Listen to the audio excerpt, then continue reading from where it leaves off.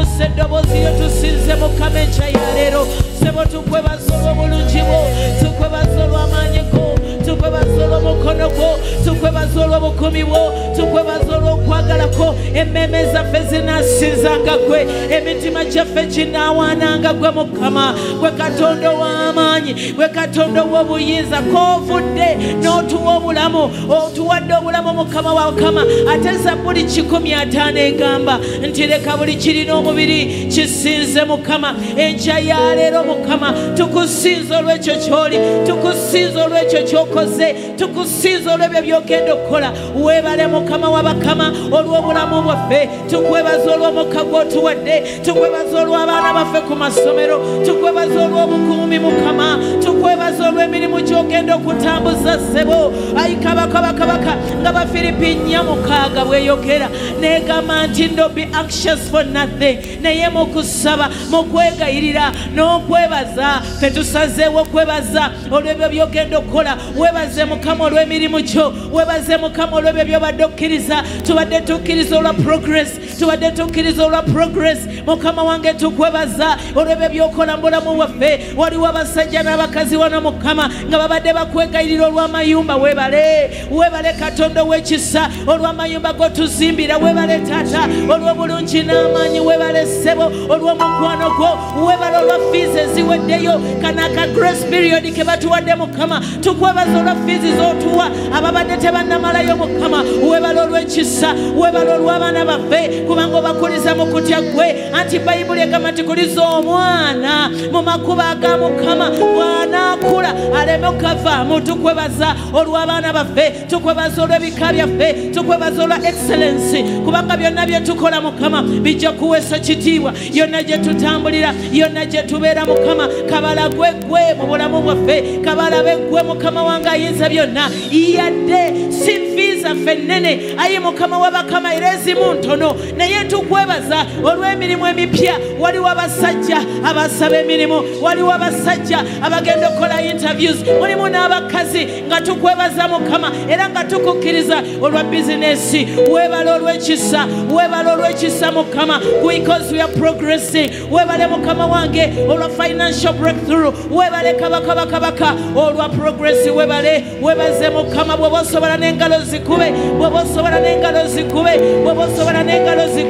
ogambe nti Mukama nkwebaza Bayibuli egamba akamwa kaffe katonzi tukwebaza Mukama olw'ekisa tukwebaza olw'omukwano tukwebaza olwa progress weebaza Mukama because you are flying higher and higher engalo zikubire ddala omugambe weebaze oyo kabaka abakabaka tukwebaza Yesu kubanga oli mulungi gye tuli tukwebaza kubanga ne luno olukeesezza ate tukimanyidde ddala nti kasita olukeesezza n'omukisa gwaffe gwe twetaaga okutuyisa mu lunaku lwonna omaze okugusumulula watugamba nti omukisa gunaabanga nammwe ku makya n'ekiro n'otugamba nti gunaabanga naffe nga tuyingira era nga tufuluma kati tulangiridde omukisa ogwo kuke ku bulamu bwaffe olunaku lwaleero lubeere lwa njawulo gye tuli mu linnya lya Yesu Kristo omwana wa Katonda omulamu ngambye nti mu linnya lya Yesu Kristo omwana wa Katonda omulamu amen kale lamusa akuliranye omale weetuulireko tugenda kuwaayo mu nnyumba ya Mukama abali ku TV nammwe abawuliriza ku radio enamba zaffe zibeera ku screen mulamuseko mugaye nti no high flyer nkulamusizza weebale kujja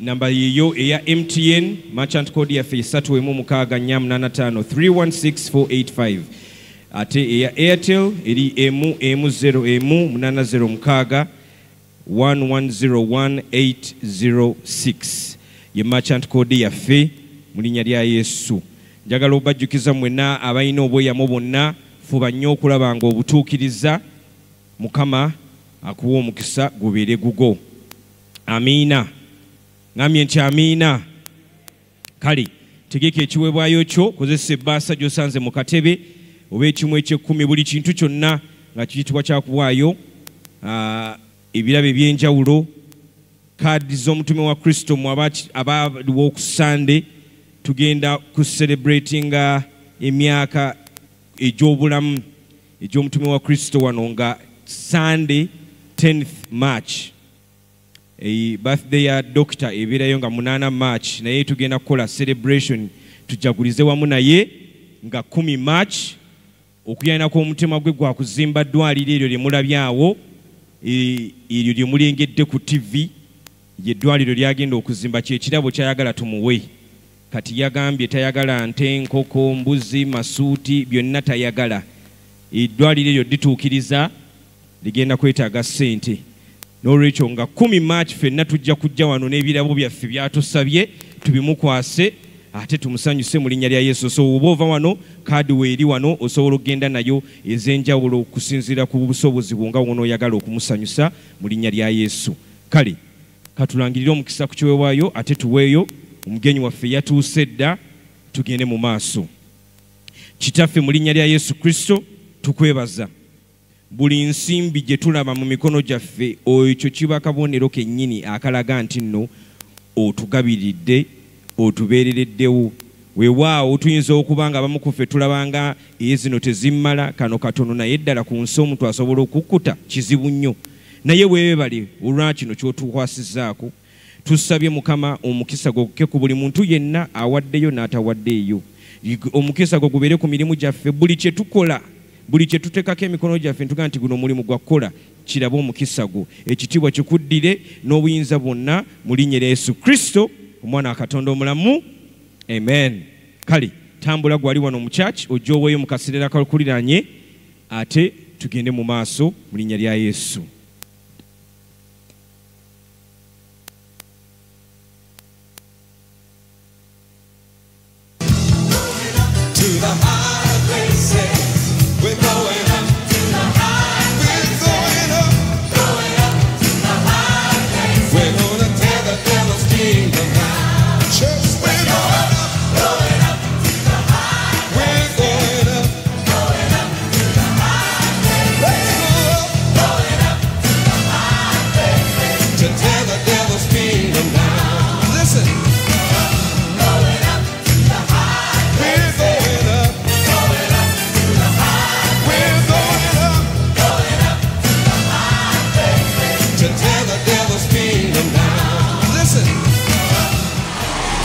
This is for those people who want to move from zero to hero, from nothing to something, from failure to success. It means that everything that has been dead will come alive. An opportunity for prosperity, for joy, for success, for victory. Yo yagala njogere kindekechi, so that life begins to blossom again. And remember, it is not over until you reach your goals. I repeat, it is not over until you reach your high flyer goals.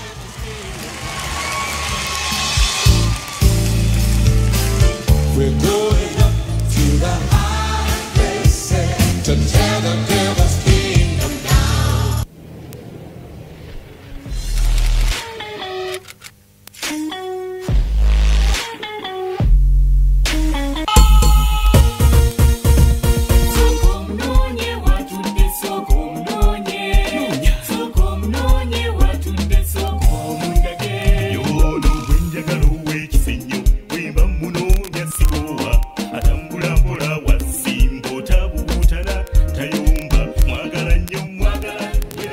Diplock Segawa Katumba is a singer, songwriter, performing artist who is the founder of his own live music band, Diplock Segawa and the Wrens.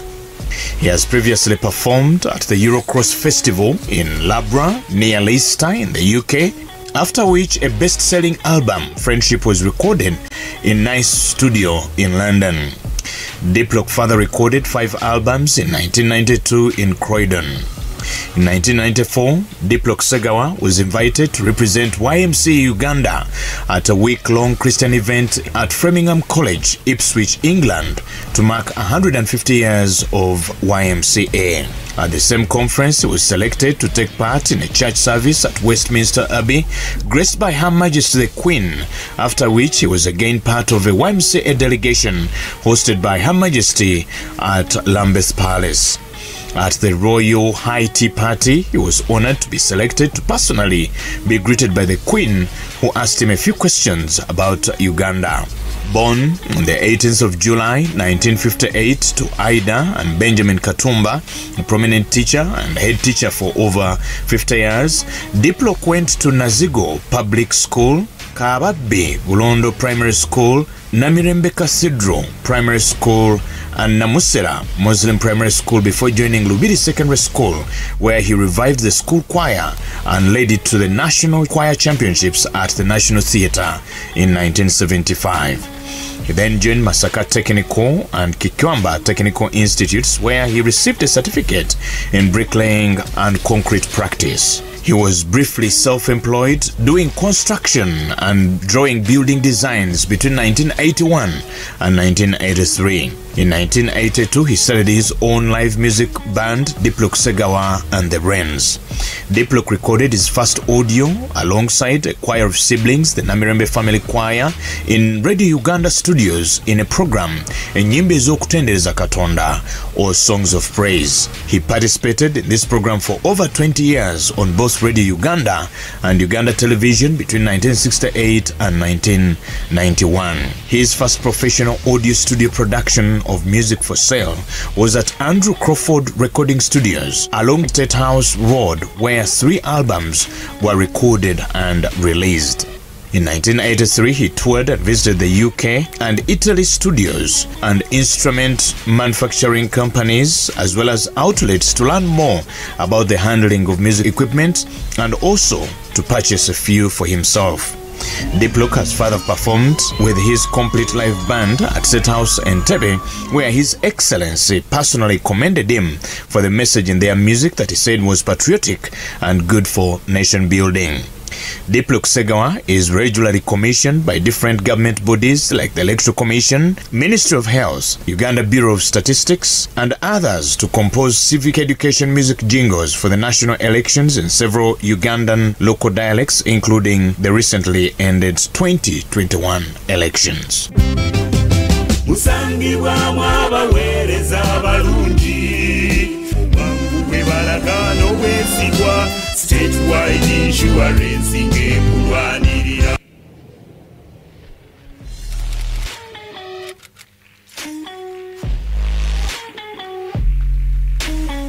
Mukama yeebazibwe. Mukama yeebazibwe. Munzikirize nsooke nziseemu abatuwagira mu programu eno aba Emerald Estates, beebo abakugu mu by'ettaka, kuligula, kulitunda, kuliweerako magezi.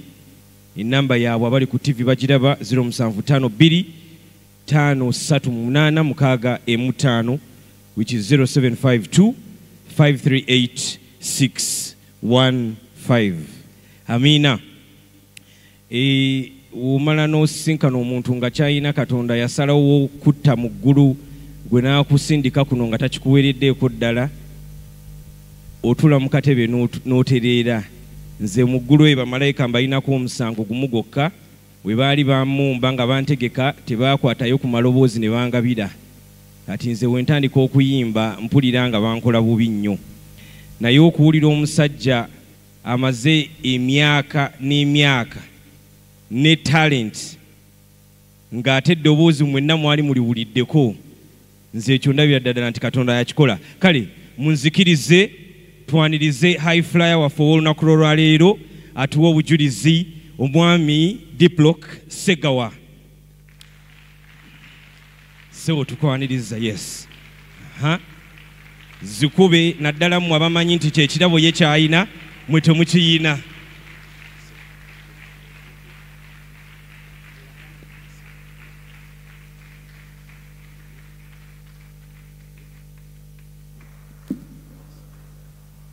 Kale nze mbagambye nti bamalayika mbawulirako bayo mbalabako mbabuuze nti Joshua yabakola ki okuva mu ggulu nga temumuwadde ku ddoboozi siina muwadde n'akamu n'akatono sebo abatulaba n'abatuwuliriza abasinze kasita bakubye kali akayimba akasoose ne bagamba ono y'ono ne bategeera nsaba otulamuseeko ate oluvannyuma tugende mu maaso mbalamusizaako bannange mwenna abakedde ku makya okubeera mu kkanisa wonna okusinza n'okutendereza Katonda mwebala okujja Katonda yeebala okutuwa obulamu naye mutabani nkwaniriza nze asinze owulidde eddoboozi eryo oba producer nanga mpalana kubanga erirye nga terisawunize bulungi bulala erirye liyitiridde oba jjeeko ennyini yayina eddoboozi ndowooza libadde likola emirimu gino ekyokuyimba n'okwogera okusukka emyaka ndowooza kati nga 55 55 years. Yeah, because if I remember well, nasoko okuyimba nga nyimbira famire yange tata ne mama ne baganda bange nga nina emyaka 6. Ng'obayimbiramu ewaka? Yes. Nze ne baganda bange abasatu abasembayo twakolanga concert. Tata yalinga musomesa, so kati awakanga wabeerawo nnyo desks ez'essomero. Government zeereze endowooza empya oba n'enkadde ezigenda okuddaabirizibwa. Kati twategekanga desks ezawaka ne tuyimirirako ku Sunday after the church service nga tumaze n'ekyemisana ne tuyimbira tata ne maama ne bakulu baffe, era ennyimba ezimu nzijjukira, naye nga first recording mu studio eya Radio Uganda yali 1968 when I was exactly 10 years. So okuva olwo mbadde ennyimba. Wow, mukikubireko mu ngalo ekyo. Since 1968. Yes. Ekyokuyimba babatendeka kitendeke oba? Nazaalibwa mu makanga mayimbi ate nga makristaayo. Okay. Ate nga taata musomesa. Kati taata yayimbisanga mu kanisa ne mu masomero era n'awaka. Kati bwe twavanga mu church oba ne tumala ekyemisana nga ku Sunday olwo nga tukuzeemuko tuli mu primary 6 awo yatuula nga buli omu yakwatanga tonic sulfur eya Anglican Church ne tubeera nga weeyimbisa weka, era taata bwe yakuyitangako ng'olina oba alina kaawulidde ng'akakutereezaamu ne ku dining table nga bwe tutuula taata agenda n'ava mu kisenge n'atandika butandisa akayimba ffenna ne tujoininga. Naye ng'okugenda okutandika okugenda mu limelight kyali 1968. Mukulu wange Benon Katumba akyaliwo yali asomera Lubiri Secondary School. Kati nga bakola programu y'olulimi Oluganda ku Radio Uganda. Kati ng'ate bwe baagikolanga n'ababuuza nti naye baganda bange awaka tuyimba. Ye ng'ayimba? Ye ng'agenze kukola just debate. Naye nga of course awaka tuyimba. Nkutegedde. Kati n'abagambako nti naye tuyinza okubaleeta nabo ne mubayimbisa. Edda ebintu byalinga so professional. Aba Radio Uganda nga baweereza abantu okukola kye bayita auditions. Kati ne bajja waka bonna abantu nga babiri, Irida Nyanzi, Eva Kabalika Gwa, amannya ago ngajjukira, ne bajja mu kombi awaka ne batulaba bwe tuyimba. Kiri kye mwakolanga ku Sunday ne mukuŋŋaananga family? Yes, kati ne kibeera organized. Era okutuusa lwe baatuweereza emmotoka ne tujja ku Radio Uganda ne tutandika from there ne tutandika okuyimbanga songs of praise, ennyimba ez'okutendeeza Katonda. Twasooka ku Radio Uganda, oluvannyuma ne tuzitandika ne ku TV, UTV, era mu biseera ebyo byennyini mu egyo gye-687 kati ate mu gye-8 awo ne tukwataganako ne Dr. Serwadda, Pastor Kayanja, Pastor Kayiwa, Reverend Makumbi, Bishop Kauma, nga bonna bwe babeera balina we bagenda okubuulira batwala kwaya eya Mirembe Family Choir nebeera mu church neeyimba nga bo babuulira enjiri. Amina. So ekintu ntambudde nakyo for a long time. Wow. So eyo gy'otandikira? Eyo gye ntandikira. kati mirembe ani agikulembera ekyaliyo emirembe era bw'oba obaagalana kati bonna kwebali ku mpewo Yes, newankubadde tetukyayimba nti batuyita naye olw'okuba it's a family ate tuli wamu ate ffenna tuyimba bwe tusisinkana nti tuli ku mukolo yeah, we just stand up and give a song. Wow. Ze tubadde tuyimba for over 40 years. Wow. Yeah. Njagala kubuuza ekibuuzo. Kibuuzo. Producer wange we yaŋŋamba nti ogenda kujja wano. Yeah. Nze ngenda kubeera w'amazima eri abantu bano. Yes. Nali mmanyi kayimba kali. Kasoko munoonyi. Ko nali nkamanyi. Naye okimanyi nti nno g'omu ku bantu mu ggwanga lino erya Uganda. Yes. Awerekera abantu ku mikolo gy'okwanjula gyonna. Yes. Ekyo simanyi nti kikyo kikulu nnyo nnyo omuntu Katonda asobola omuwa ekintu nga ne waba taliyo ye yatuuse. Nze sijjukirayo kwanjula kwe nali ŋŋenzeeko. Sooka omunoonyi nga taliyo. Nga tebamuzannyi. Yes. Ekyo nno tukikubireko mu ngalo. Era juzi baluwandikako oba mu Observer bagamba the song that has refused to go away. Dubeerawo. Ate nga lulimu ekyewuunyisa nti oluyimba olwo naluwandiika 1982. In fact naluwandiikira Masaka. Era terwajjanga nti nduyiiza nga kuwerekera mbaga. Nali waliwo omwami omu kama amuwumuza emirembe, mwami William Lugobe, y'omu ku bantu abanyamba nga ntandika mu 1979. Kakati buli lwe nabeeranga tutegeka okuyimirizaawo abayimbi nga ngenda e Masaka nampayoko ku ssente nenzija traininga, twakolanga residentials nga tusulamu. So kati olumu nga ngenda ekako nanga nti onsanze ngenda mu lusuku bayitayo ndooza Lwannume Masaka. Kati bwe tugenda naye mu Benz nze nkulidde mu kibuga nga bw'olabye profile yange. Mbadde mu kibuga okuva mu myaka ndowooza nga 8, 9, 10 awo. So kakati bwe tuvuga emmotoka eyo n'agenda apaakinga nga lusuku bapaakinga amatooka ag'okujja e Kampala batemye. So kati bw'apaakinga emmotoka eyo n'agenda gye batemera amatooke gye bagakuŋŋaanyiza ndowooza. Bingi nti ndi nakulira mu kibuga ebbanga eddene bwe zaawera ndowooza essaawa nga 12 nendaba nga ntandise okutya wendi. Ng'oli mu kisiko ndi mu mmotoka muli mu lusuku wakati. Simulaba. Kati kwe kugamba nti kansooke munoonye. Normally ntambula ne peeni n'akapapula wano. Newankubadde ennaku zino bikyuseemu kati n'essimu ekikola. So always mbadde nga ntambula ne peeni n'akapapula ng'oluyimba bwe lujja Katonda bw'alumpa mpandika mangu kasita lujja mu mwoyo mu mutwe nga mpandika solfa zaalwo oba ebigambo Katonda byampadde ku luyimba olwo nga mpandikako kyempita construction wenja okulujjuukirira kubanga kasita nteekako solfas mba nja kulujjuukira essaawa yonna bwe lutambula.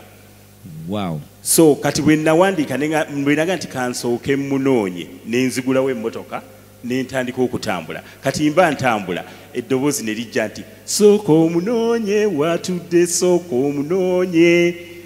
Kakati nenkawandiika soso mimilaso mimimimi dodofami nentandika okutambula okutuusa lwe namufuna watudde nemulaba naye nendaba nti oluyimba lukoze eki lukutte luzze. So bwe ntuuka e Kampala ne mu taxi najja mpandiika soso mimilaso mimimimi dodofami sooka omunoonye watudde sooka omundage ne kabeerawo kakolasi ne kabeerawo for about a month. Kati bwe neegatta ne bannange ne mbaga nti nayiza oluyimba bwe ne tuluwandika ne ndumaliriza ddala byonna ne verses. Kakati ne tugenda e Nairobi 1987 ne group yange yonna Diplock Second Rains ne tugenda ku State House Road mu Andrew Crawford Studios ne turecordinga albums 3. No More Fight, On the Road to Freedom ne Tuzimbe Eggwanga Lyaffe. Kati Tuzimbe Eggwanga Lyaffe nga kwe kuli sooka omunoonye. Kati ne tutandika nga okuluyimba nga ku mbaga ng'abantu balwagala era nga balunyumirwa. Kati one of my girls, she's a lady now, an engineer, Maria Nakyagaba, n'aleeta ekirowoozo kubanga edda abagole nga bavaayo omukyala n'anoonya omwami.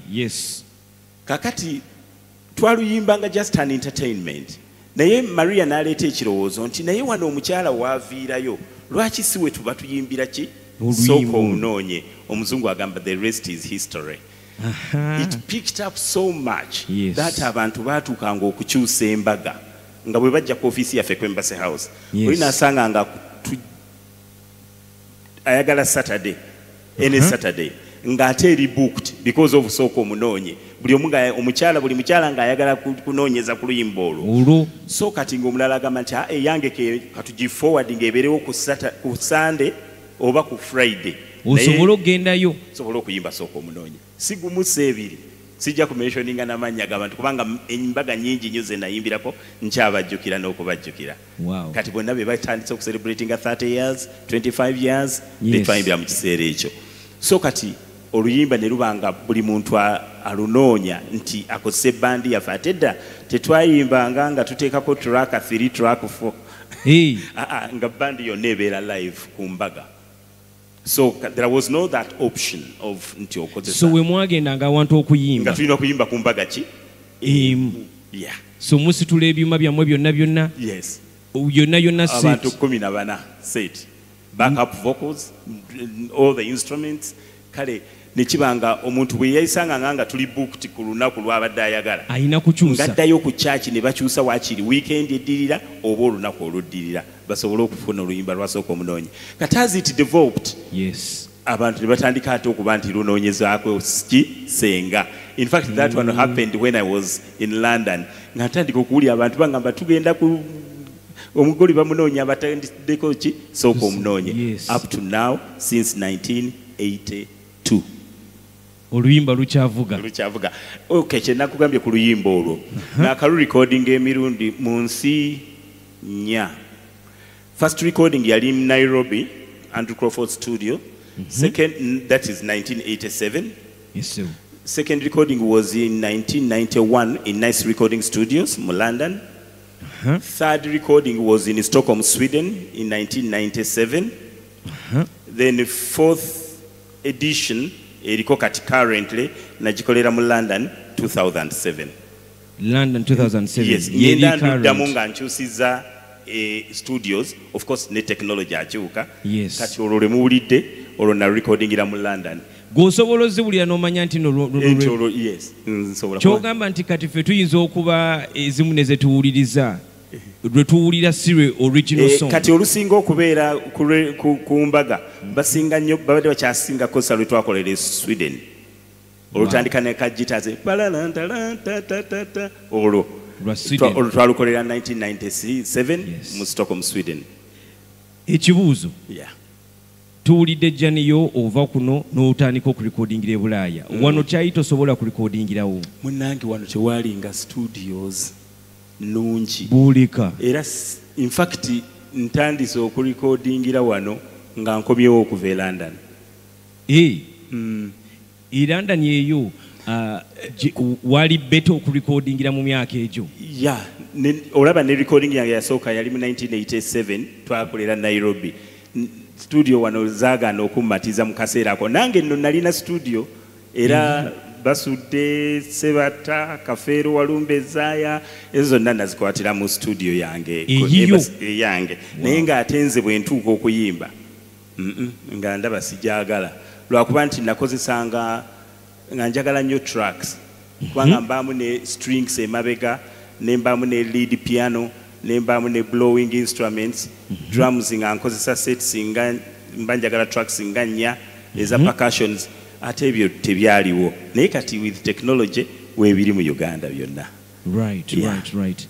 Otuuka e Bungereza eyo tunyumize. Tuwulidde awards wasisinkana ne Queen? Yes, ne Queen namusisinkana. E Bungereza nasooka gendayo mu 1983 1983 ng'era ntwalibwa mikwano gyange abaami, Mwami Lugobe, Mwami Senkungu, nkulamusizaako akyaliwo, Mwami Lugobe yawummula ne Mwami Kitaka yawummula eyalinga wa welcome. Be bankwatako mu 1983. That was my first trip to UK. Tugenda UK, Italy, France nga ngenda visiting a different musical equipment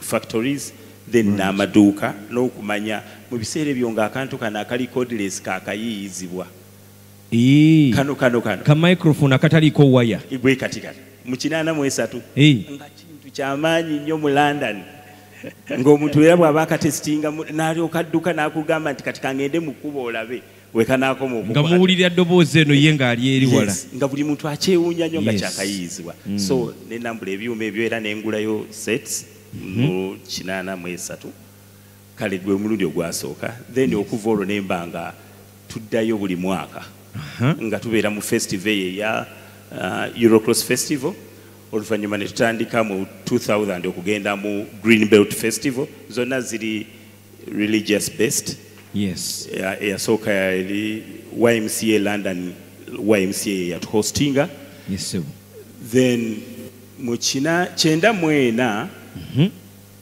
gino emyaka gyonna 92 nga gyonna ngenda naye 94 nagwo gwalimu enjawulo nti waliwo nga YMCA ekuza emyaka 15 kino ekitongole ekitongole ekya YMCA nga bakuza emyaka 15 okuva lwe batandikibwawo so nengenda ne group yange nga representatives from Uganda naye ne batujjako batono ne tugenda mu Framlingham College Ipswich Suffolk ne tumalayo 1 week of course tudeliberatinga ku bintu byenjawulo nga drugs problems facing the youth yes then oluvannyuma lwaga nti abamu ku mmwe 60 of you balondeddwa twaliyo over 10,000 ne bagamba nti 60 of you mujja kusaba kufuna church service with Her Majesty the Queen mu Westminster Abbey era ne tubeeramu mu service eyo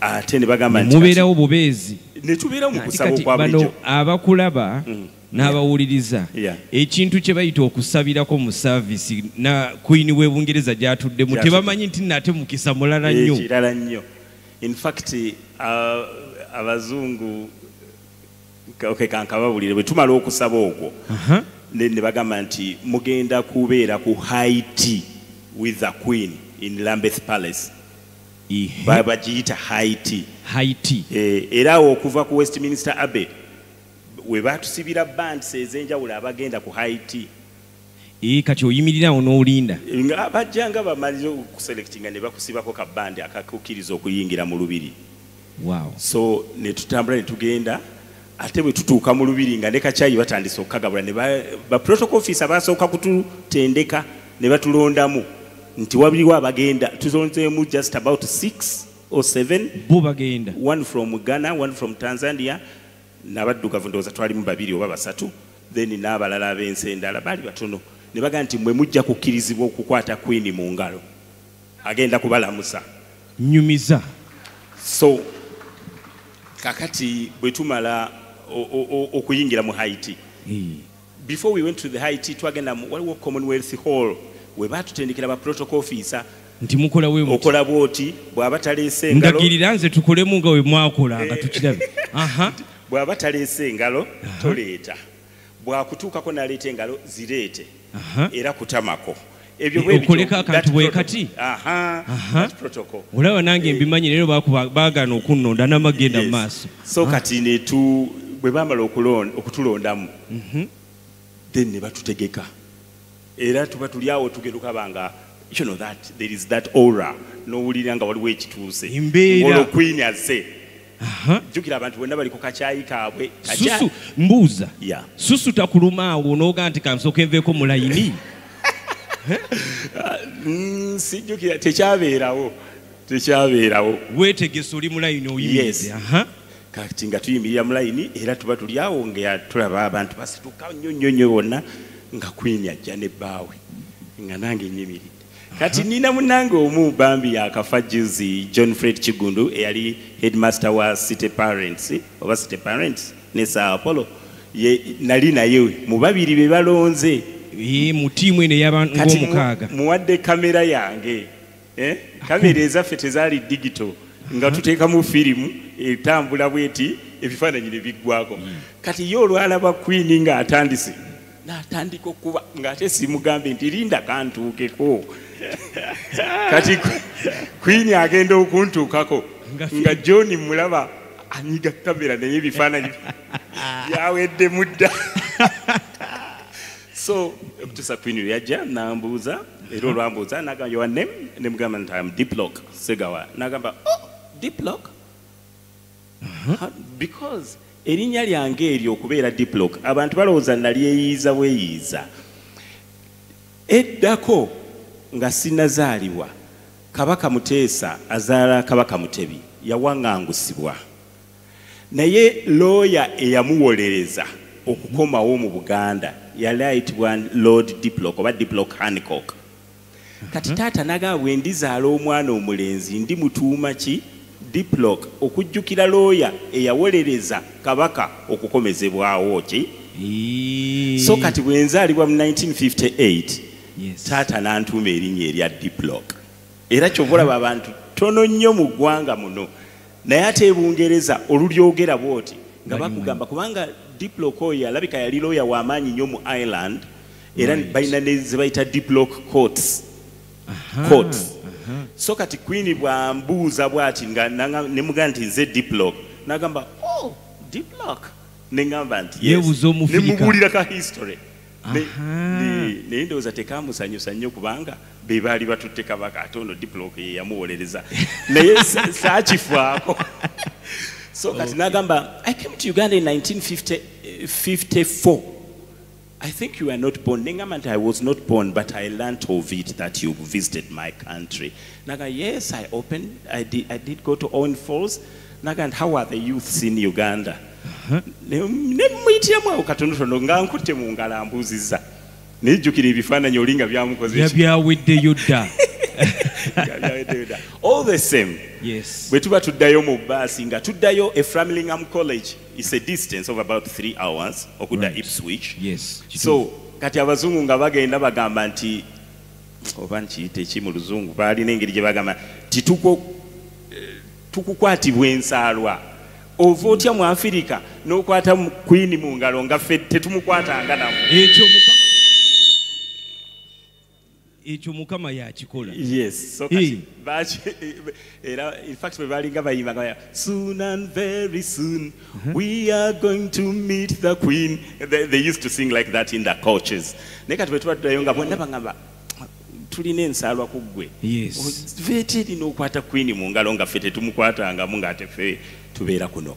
So that is the end of the story. Kwatagona nti nasinkana Queen. Nze nno nzereka nkikubuulira ekyo Katonda ono ali mu ggulu afunayo moment wakwata omuntu nga amutegekedde moment weti egenda okumukozesa okushayininga. Amiina. Okitegedde? Tusabeddemu. Eyo kati nze nzikiriza ddala nti eyo yali moment yo. Yali moment, yes. Ekyo tukikubireko omugalo mu linnya lya Yesu. Njagala kubanga obudde bwaffe bugenda. Yes. Enkolaganayo ne Dr. Serwadda. Fe musumba waffe mutume wa Kristo gye tuli. Muzaaliddwa nga tulaba. Nze kubanga kati oli muzeeyi wange mulamba. Yes. Tunyumizeeko mutandika mutya? Oba mwaka nga 88 eyo 88 eyo mu 8 nga giggwako n'ekyenda nga gitandika. Yes. Ya tubeera nnyo ne Reverend Makumbi ne Pastor Kayanja kati ne of course nga tandafuuka nga akyali muvuuka mutonga ffe nga ffenna tuli bavuuka kati Mirembe Family Choir eyo yayimbanga mu different churches kati nga tuli banga Anglican ngera tuyimba nnyo mu Anglican ne ku mbaga naye kati different pastors different reverends nga bwe babaako church gye bagenda okusabiramu bagamba bwe tutambula neki ne Mirembe Family Choir. We were just one family. Mama omutaata omu tuli hande nga ekifaananyi bwe mwakirabye. Yes. Nga tuli hande kwegamba bw'ogamba nti Diplock agamba banne bali 7. Sibi akunoonya nti ono baamujja eno oli baamujja eno. Yes. Mujjira wamu. Dr. Serwaddaawo we tutandika okutambuliramu naye mu biseera ebyo ng'abuulira enjiri. Era nze ndamulaba dda nga tukyali ffenna bavubuka. Era ne sister wange omu yafa. Y'omu ku ba pioneers be yasooka okozesa oba yali nursery school gye yali atandiseewo somewhere here. Ino Victory School yabeeranga wano sister wange eyawumula yali omu ku ba pioneers be yatandika naye ng'era amujja mu kwaya eya Mirembe Family Choir because yalaba conduct yaffe bwe yali nakyo ndowooza tukikubireko mu ngalo. Amiina. Wow. So kati awo wetutandikira okukolagana ne Dr. Serwadda na guno gwaka. Mukyali ba mikwano. Nnyo. Era programu ya Sunday ebizimba yankyusiza nsaba mu Anglican Church naye nasabanga service esooka.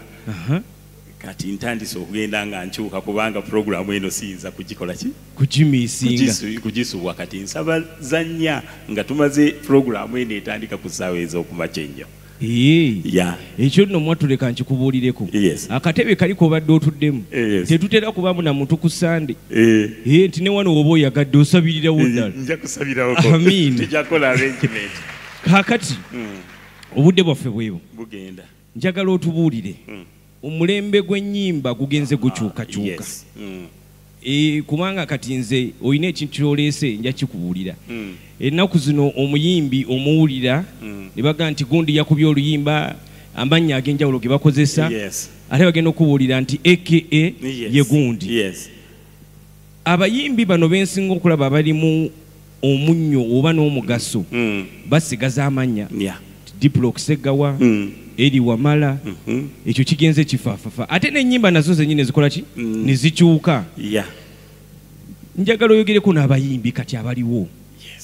Bayina bye basobola obbalabirako ne bayiga oba bo kati bagumireyo gye bali ebyabwe ebyammwe tebikyanyuma.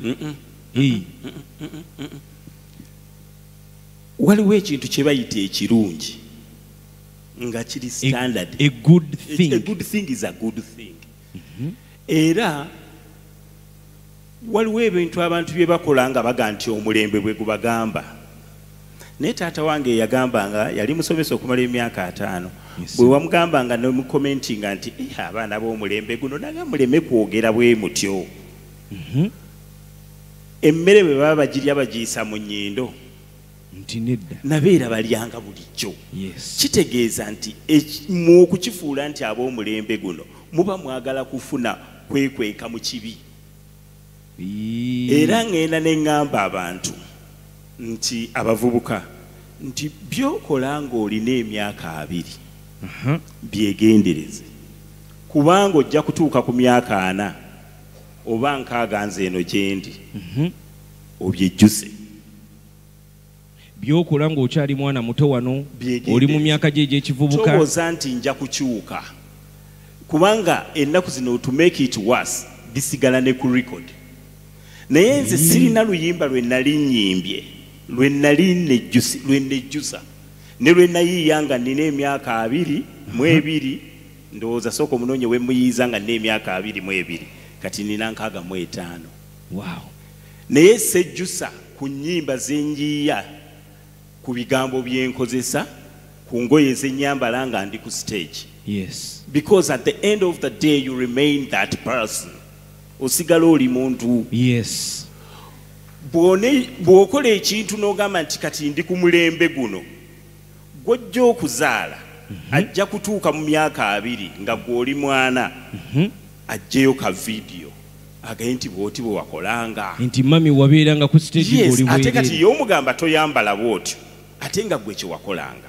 So ngezaako era bulijjo buli lwe mba mpunzika programs ku TV oba ku radio we bambuuliza ntera okubagamba nti kyokola kirowoozeeko nnyo bw'onookula bw'onoofaanana banaakwogeraako ki. Tuyinza okwogera nti bajja kutwogerako naye bw'oba weeyisa bulala buli kaseera ka history ako kakola ki? Kayina okudda kakomawo nti mumujjukire olwo bw'ati bwe yali akola ki? Bwafaanana era bino bye bigambo bye yakola ki? Bye yayogeranga oba bye yayimbanga. Buli mulembe gubeerako ekyeguleeta omuyimbi mulanzi. Nina oluyimba lwe nayiiya luyitibwa Politicians Don't Divide Us. Nalubaweerezaako nti lugamba nti bannabyabufuzi temutwawulayawulamu. Naye oluyimba olwo naluwandiika 1995 nga bakola constitution ya Uganda waliwo bammemba lwe beekandaga. Kati nga nze akulidde mu Uganda ebonyeebonye ennyo emirembe gyonna egyo ngirabye. Nenjiya oluyimba olwo nga ninga alabula ba members ba parliament ne ba politicians don't divide us.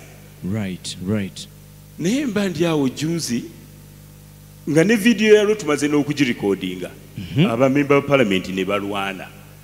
kati oluyimba olwo ngenda okulurecordinga 2007 nga wabaddewo okulwana mu parliament abantu ne balowooza nti nduyiyiza because of this kyenvudde nga nti omuyimbi bw'abanga muyimbi genuinely aba mulanzi era aba mubuulirizi engeri y'obunnabbi abanga kino kiyinza okujja yes n'okubuulirira n'okugaidinga society kubanga abaana abato era kati neesitala nnyo buli baana lwolaba amazina ge bazina owulira ennaku.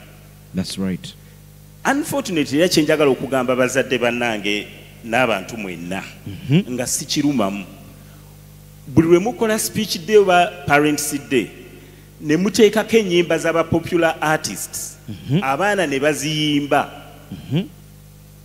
abaana mubasimira obunnya kubanga ennyimba tezirina message naye mmwe kibasanyusa okulaba omwana ng'agira kibwabityo kati bw'omala n'olaba n'omwana nga omuzadde asituka okumukola ki okumufuuwa ennaku n'ekutta omwana oyo abasomesa tebaagala kussaayo mwoyo kuyigiriza baana nnyimba zibakwana ffe bwe twali tukula abasomesa baatuyigiriza ennyimba ezaffe ffe ku mulembe gwaffe kwalingako nnyo ennyimba ez'ekikongo naye munanjulira abawezezza ku myaka 5 baana n'okusobako tetwayimbako ku nnyimba za kikongo ku parents day did we no nga tuyimba ennyimba ezijja mu myaka gyaffe era bw'ogenda okula ate n'oyimba olujja mu myaka gyo okutuusa lw'otandika okwerowooleza nti luno lwennondako so nkubiriza abayimbi nti mu kifo ky'okweraga luŋŋamya osobola okuentertaininga ekyo kikulu ssebo omukulu osobola okuentertaininga nga towemudde osobola okuentertaininga nga tonywedde kantu nze sinza nakuyingira ku stage nga nina kyenywedde oba njogera ki so you can't be sober kati ayinoteekamo awulire nga waliwo ekintuntu ekyenjawulo nsuubira nti nange nkikolera ddala era ne basanyuka naye nga nkibelievinga nkikiririzaamu n'ekirala abantu baleme kugenda mu bintu bino ebyokuyimba as a by the way sirina kyakola kangezeeko studio waliwo eyajja mu ofiisi yange bajja nakati abavubuka offices zange ziri ku National Theatre naye bajja nakugamba nti nange njagala bandabe what a shallow aim oyagala bakulabe you don't have a calling kati abo be bayimbira abantu kale tufuna obuzibu bungi era ndabula abantu njagala nnuŋŋamye abayimbi muyimbe ennyimba eziziyimba gye ziri teziyinza kuggwayo. Amiina mukikubireko mu ngalo ekyo nga tumaliriza njagala kubuuza ukya recording ennyimba era ndowooza ne mu 4 days ago nabadde mu studio zifuluma zikyajja so far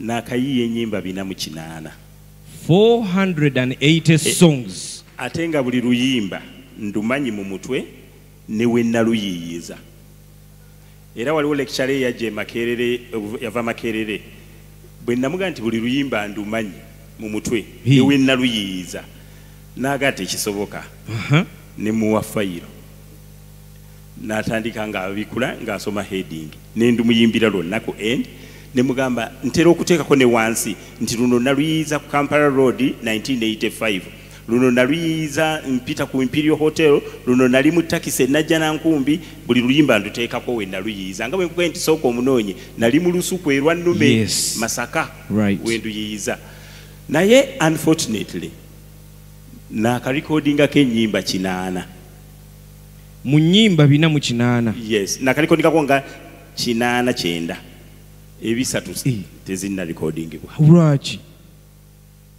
tujja kubinyumyako oluvannyuma okulikodinga kwendikodinga kuba kwetaagamu ku sente nnyingiko kubanga sikola kintu kumala gakola kiri kyogambye bwe nkola ekintu ndikodinga oluyimba ne lwe nalikodinga e Nairobi mu 1987 oluteekako kati n'oluwulira nga luyimba because nsosinga the best ate era netukola practice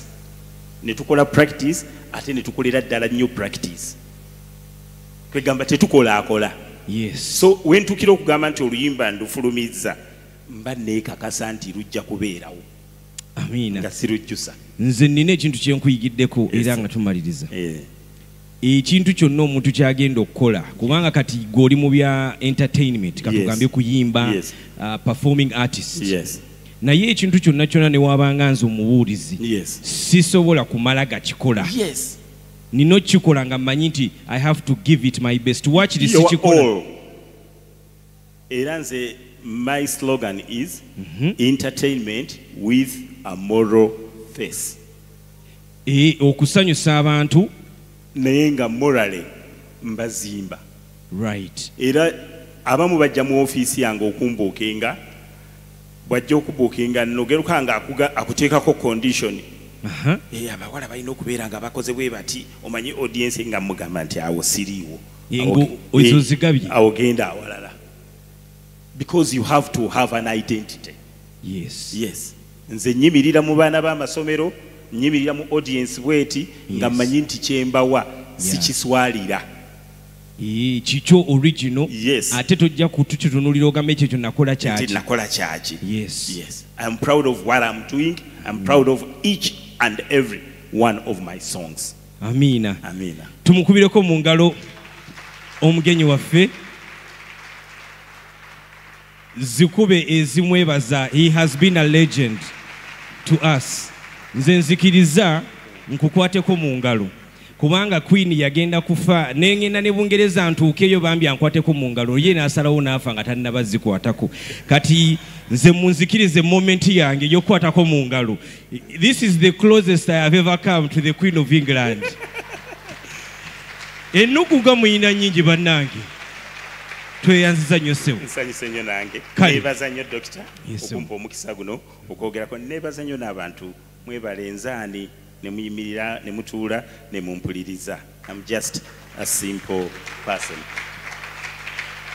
Kale twanirize omutume wa Kristo atutwale mu maaso tweyanze. Naye ndowooza kanyimbeyo nga bw'ajja. When we've been there 10,000 years, bright shining as the sun, with no less days to sing God's praise than when we fast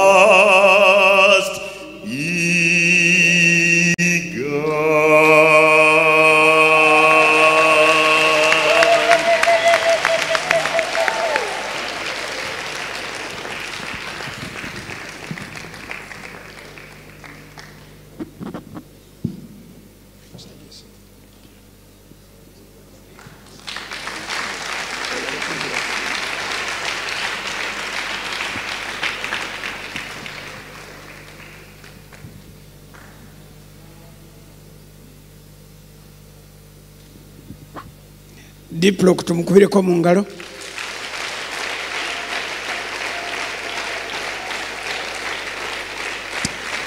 Tutuleko eddakiika zino ze mumpadde okwebaza Katonda olw'okubaleeta mwenna n'okusanyukira Mukama olw'ekirabo ekiri mu Diplock Segawa. Musingako katono mu myaka naye namwagala olw'eddoboozi lye. Nze nasooka okumulaba nga tayimbira ku mizindaalo nga bayimba buyimbi microphone nga bagiteeka wali oluusi nga zibaako oluusi tezibaako naye bamirembe kwaya nga bo bwe baba batandise kuyimba emizindaalo tegira makulu ate tebasooka na kuyimbira ku bidongo baalina amaloboozi agaabwe hamune yaabwe nga yakwewuunyisa. Bakubireko mu ngalo kuba talenti ewangadde. Omwana omuwala eyali omusomesa yaani erinnya lye omukyala eyeebaka eyafa Marjorie, yes. Marjorie yatuyamba ku ssomero lyali sayidi awo mu kaalo kano wali nga twagala okuyamba abaana and she offered her life. Asomesa abaana wano. Amazing. Yatuuka kufanga mukwano gwaffe. Naye omanyi ebintu ebirungi Segawa era yakyogedde. Agambye nti a good thing is a good thing. Ekintu ekirungi kyo kirungi. Empaka zaffe naye ekirungi kyo kiba kirungi. Ako vanako wano koba otwala. Kati ekirungi togamba good only. Think quality. Think quality. Think neatness. Tambula mu maduuka g'ewammwe mu kyalo ky'ewammwe olaba obujama bw'Abannayuganda okuva ku dduuka okutuuka ku luguudo. Because we don't think quality. We don't think good things. Obuyonjo tebutukolera. Era tuwaana nnyo abayonjo as if it is irregular. Ate tubalaba. Abayonjo tubalaba. Nagendako mu ofiisi y'omusajja gwe bayita Kayindo Tafiire ne ntya butisaati gy'ayambadde. Pure white. Natya buti. Obuyonjo nabwo tubulaba. Omusirikale omulala ye koreta. Omulaba bulabi bwoti. N'olaba obuyonjo. Abantu abo balowooza good things. Balowooza quality. Obuweereza butulemye kubanga tetulowooza birungi. Tumala gakola. Abayimba bamala gayimba. Ababuulira bamala gabuulira. Batica bamala gasomesa. Buli kintu tekikyaliko quality. Bw'abadde ayogera n'atuyisa mu bintu eby'obulamu bwe, abayimbi bakapyalinga ebintu mu bwongo. Kati ne ba MP bamala gakola. Ba members of parliament abali badde batuyiyiza abatutegekera bamala gakola. Abasirikale kati bamala gakola, especially police. Naye mwe abali wano nga muwulira eddoboozi lino, ekigambo ekyo mukitoolewo wano mu service eno kibeere kya wiiki nnamba. Nsobola okubeera n'edduuka erisinga erya neighbor okubeera organized. Nsobola okubeera n'omulimu naye nga ngukola nga ntaddemu omutima. Abannabuddu baguyita mulaka. Otaddemu omulaka, otaddemu heart. Kino kiba tugamba nti onooyagalanga Mukama Katonda wo n'omutima gwo gwonna n'amagezi go gonna n'amaanyi go gonna. Can you turn around and do and use those qualities? Omutima gwo, your heart, your soul, your strength. N'obiteeka nemu ekyo ky'okola. Be the best.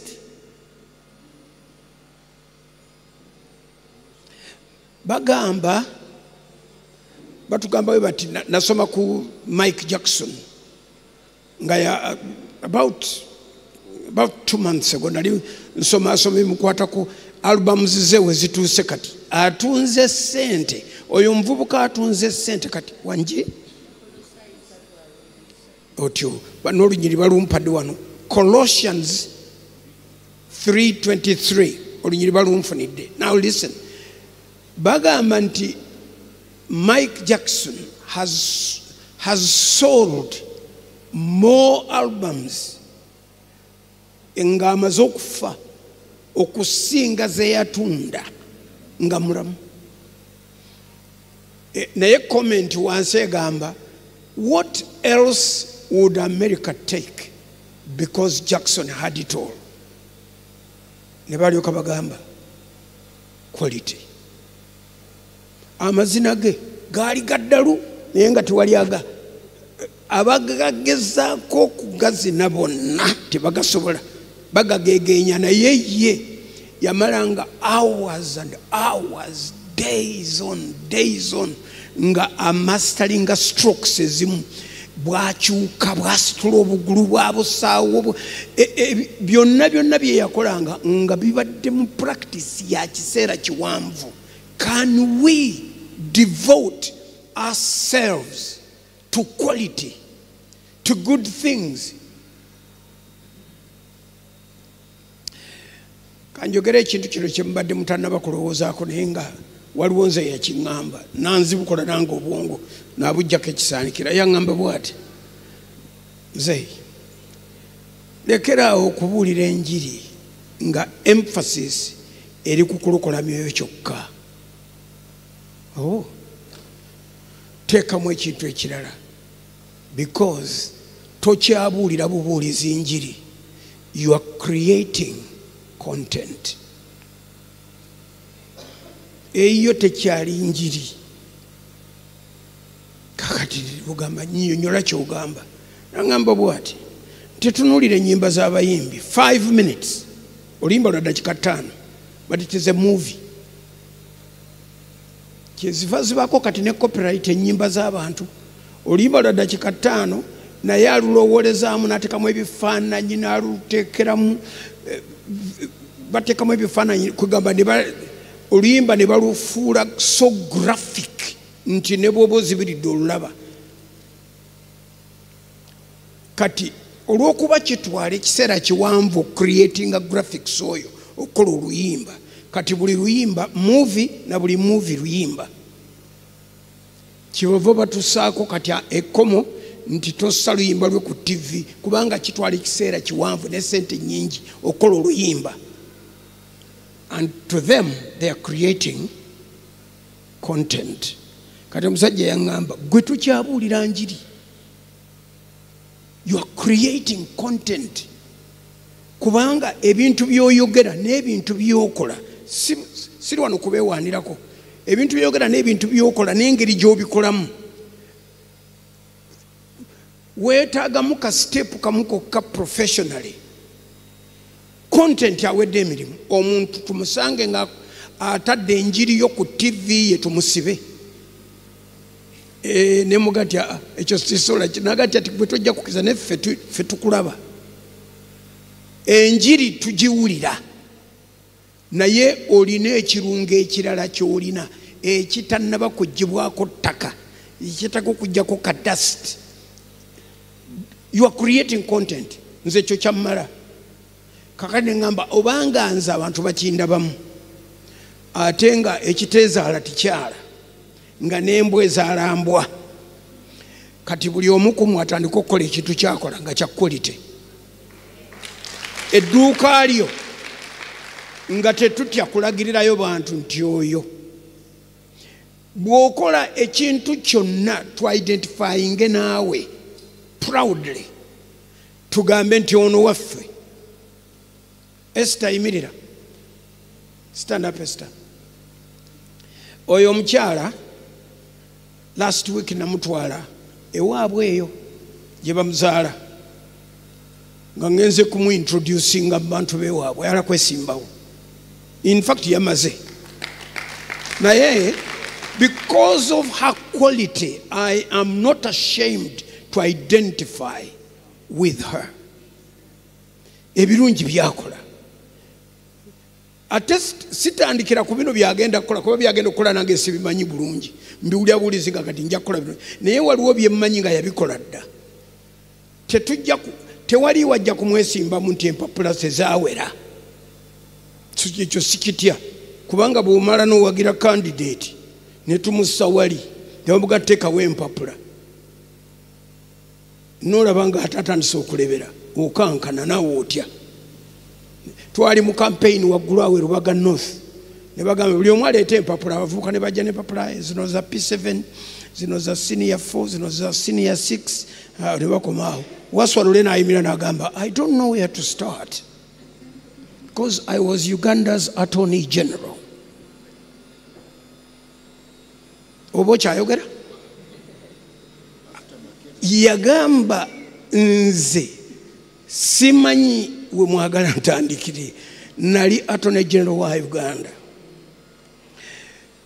Simanyi kubanga even after Makerere anti owulira kati ekitegeeza nti ekintu kye bayita education quality kati bw'oleeta bino n'ebirala n'ebirala bw'oba oyagala bwongo bunaakutaasa abulina naye kakati abo ba bwongo abalaba birala naye gwe oli musuubuzi edduuka lyo tulyawulira ku kinaaga abalala obuliddwa siringi $5,000 egipevinga mu maaso go kale ne watunulako bwewati kimale naffe tetukoze birungi nnyo ne tulwanira mu mbeera nzibu nabagamba wano bwe nalwanagana ne mmeeya w'ekibuga kino okukola akaguudo kali ne bampereza ebbaluwa eŋŋamba nti bajja kunkuba fayini ya $6,000,000 bwe mala n'enkasaako maramu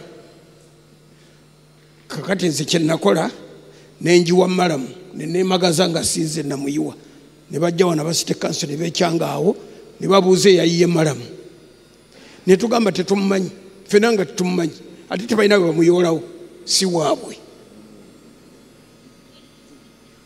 olweggulo olumu nendeeta kitrakita nekimuseeteeza nekimulinyirira nekigenda obudde bwagenda okukyanga maramu twamumaliddewo ne bakomawo era maramu yalazeewa kuffe wuuyo mwe mwade mwagala ezentumu zibeeraawo ffe tubule we tuyita ffe twamusambiridde.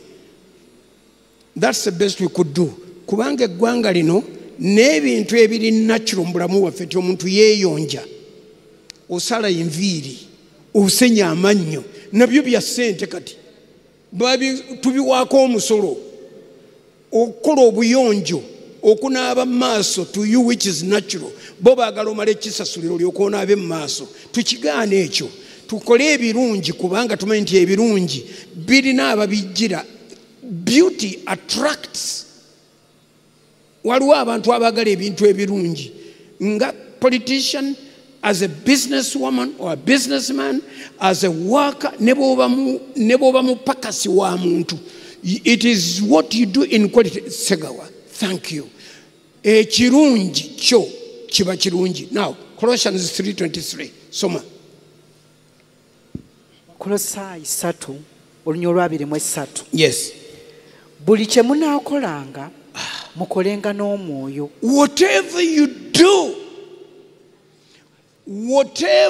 do, Buli. Do it heartily. Kyekiri kye bagambye nti ono olunyiriro tugamba Yesu bamubuuza amateeka gonna etteeka kyerisinga obukulu mu mateeka gonna n'agamba liri eri oyagalanga Mukama Katonda wo n'amagezi go gonna n'omutima go gwonna n'amaanyi go gonna naga nti waliwo n'eddala erifaanana oyagalanga muliraanwa wo oba mukwano go oba muganda wo nga bwe weeyagala wekalaga nti kwago terina mateeka gonna gali summed up mwago. In fact, Ephesians 5:23 agamba 5:23 Olunyiriro 2:3 mu Befeso essula y'okutaano. Kubanga omusajja Abefeso 5 osomyeta webanga njagala lugamba runziruseeko lutyo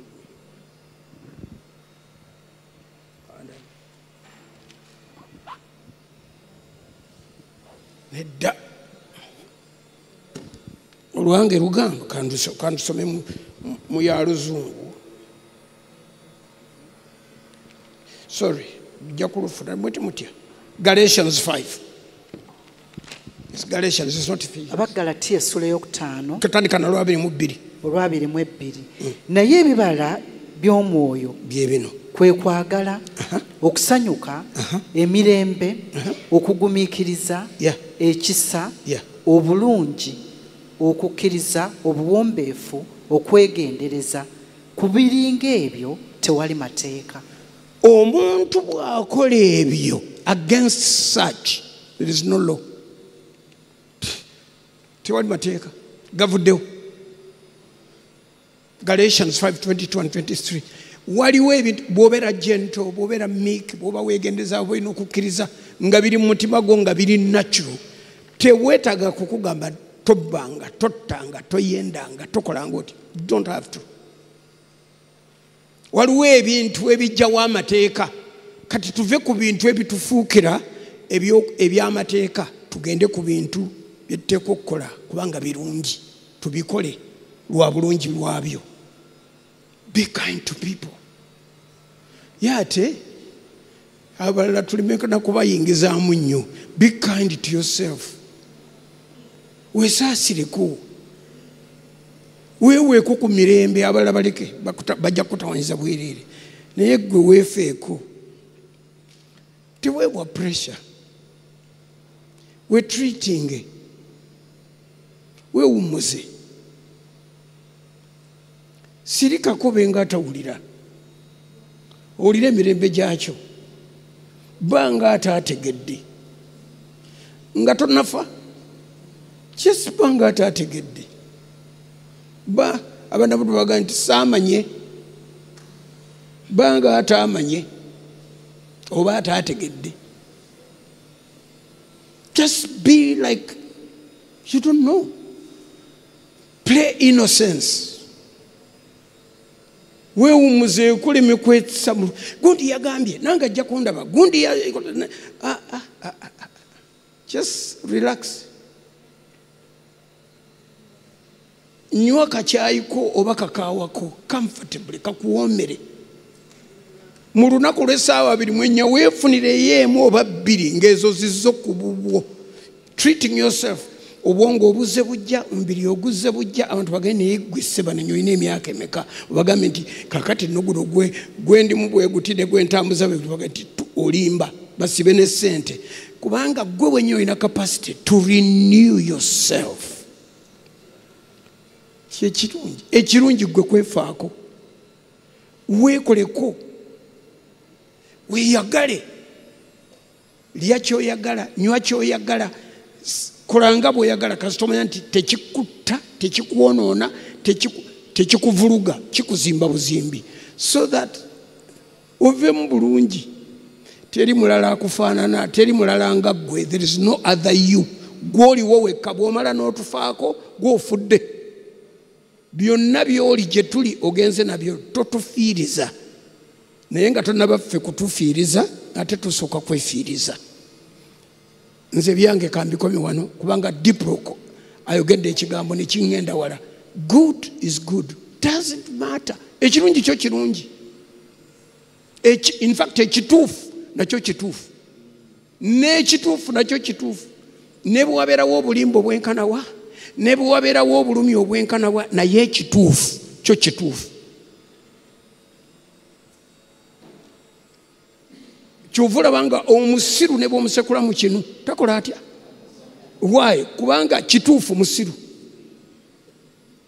So ekirungi kirungi ate n'ekituufu nakyo kituufu. Nkusatonda akuwe ebirungi ate n'ebituufu abikukkirize nabyo bimanye ate obikole.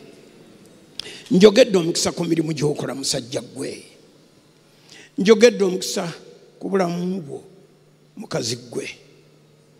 Essanyu lya Katonda, obulamu bwa Katonda, emirembe gya Mukama Katonda gibeere mu bulamu bwo.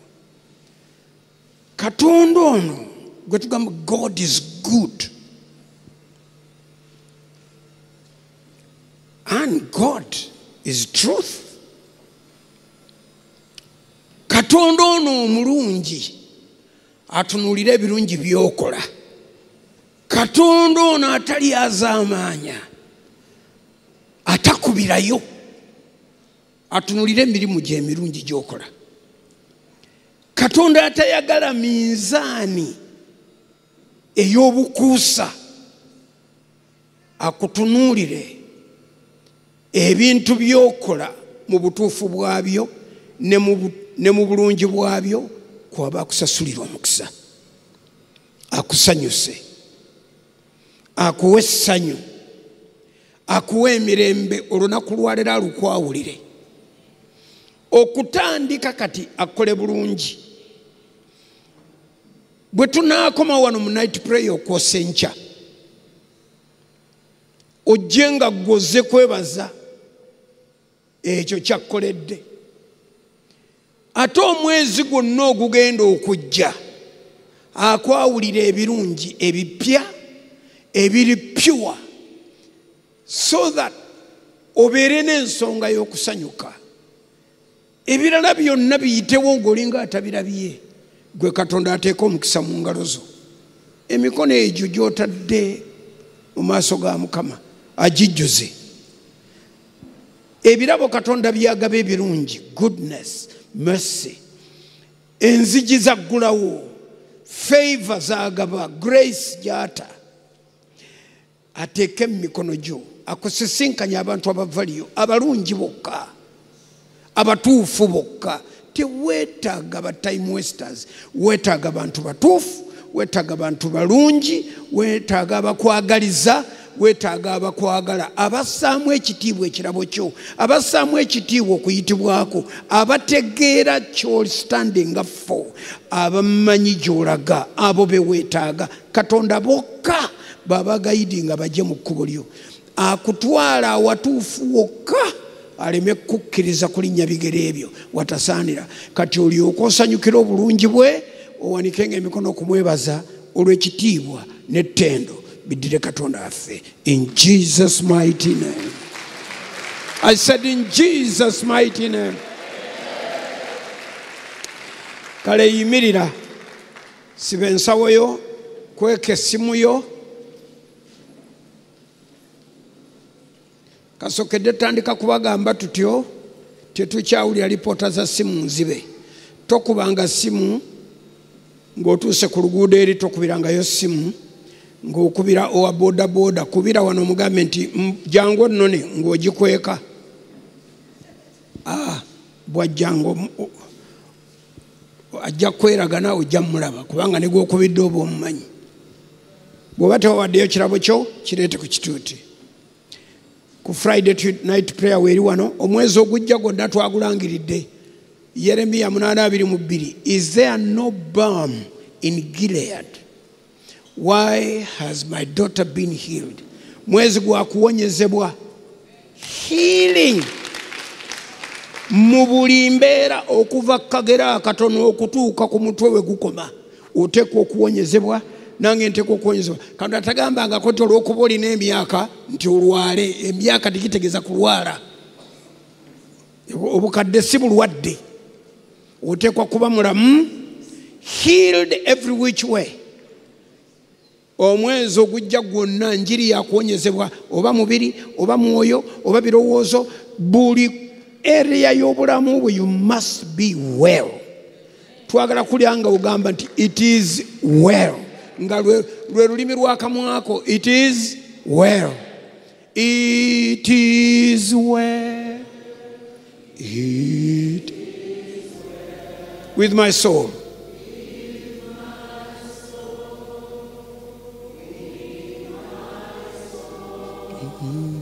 It is well. It is well with my soul. Olwo oluyimba ojja duyimba omwezi mulamba nga kye kyokka kyoyogera.